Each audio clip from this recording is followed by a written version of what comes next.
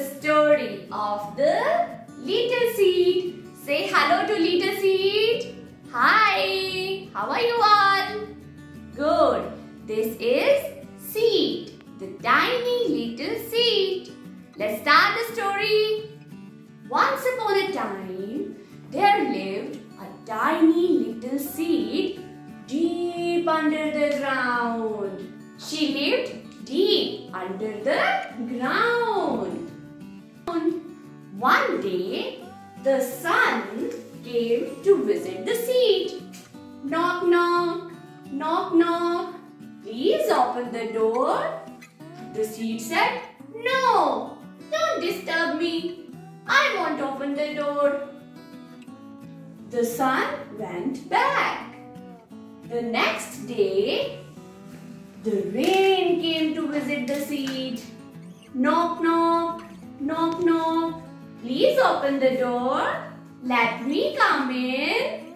The seed said, no, I won't open the door. The next day, sun and the rain both came and knocked again and again. Knock, knock, knock, knock. The seed got tired and the seed opened the door and came out. The sun and the rain touched the seed. They touched the seed. And the baby little seed started to grow and grow. And the baby seed now became a baby plant with two small leaves and a small stem. The little seed thanked the sun and the rain.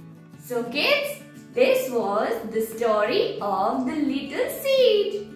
I hope you like the story. Now tell me, what does a seed need to grow?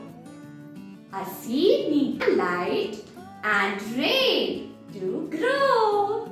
What did the seed become? The seed became a little baby plant.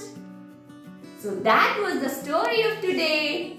You will learn the story and narrate this and send the videos to me. I'll be waiting for your video.